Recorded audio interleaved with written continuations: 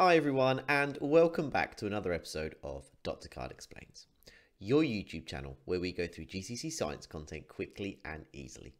Today we're going to be going through limiting reactants.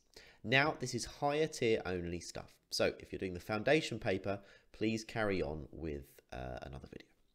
I would also recommend, if you have not yet looked through my playlists on the other chemical calculations, please do go through those first, as if you have no understanding on how to work out moles or how to work out reacting masses in the equations, then you're not going to be able to proceed with this video until you can do that.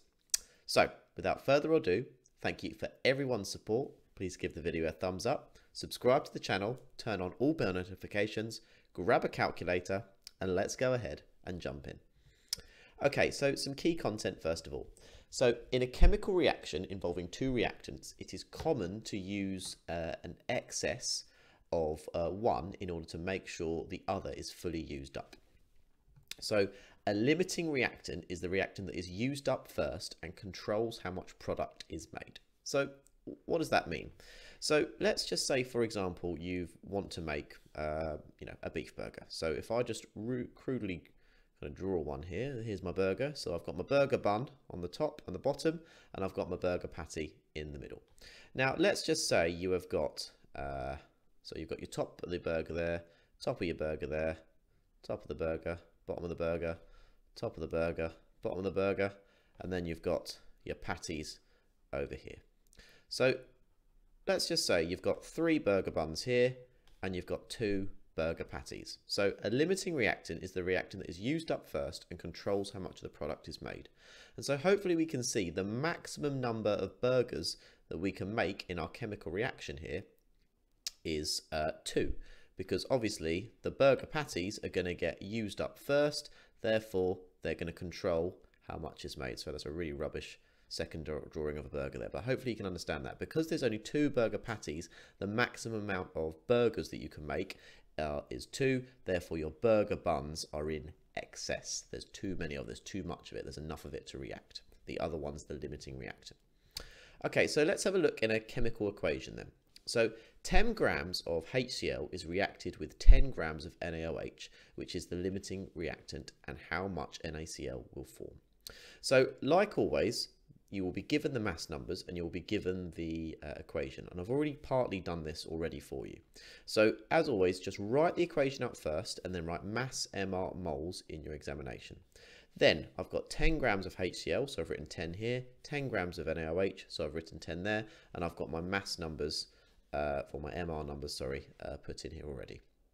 So 10 divided by 36.5 gives me 0.27 moles. Now again, for this video, I've rounded up to 2 decimal places just to make this easy, but please remember to take the big number all the way through in your calculations. 10 divided by 40 gives 0.25 moles. So now we need to look at our ratio. So our ratio says that 1 mole of HCl reacts with 1 mole of NaOH. But of course we don't have 1 mole, we have 0.27 and 0.25. So therefore 0.27 moles should react with 0.27 moles. However, we don't have 0.27 moles, we've actually got 0.25 moles. Therefore this is the limiting reactant and this one is in excess. So sodium hydroxide, NaOH, is controlling how much is made. So therefore our limiting reactant is NaOH. So which is the limiting reaction? That's NaOH. We've identified it. And so therefore, now we want to find out how much NaCl will form. So therefore, the maximum number of moles of NaCl we can form is 0.25.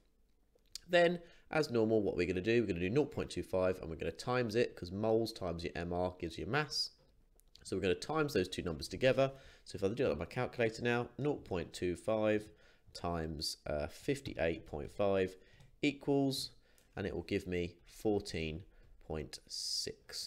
grams. Hopefully we followed that through. Another example coming up.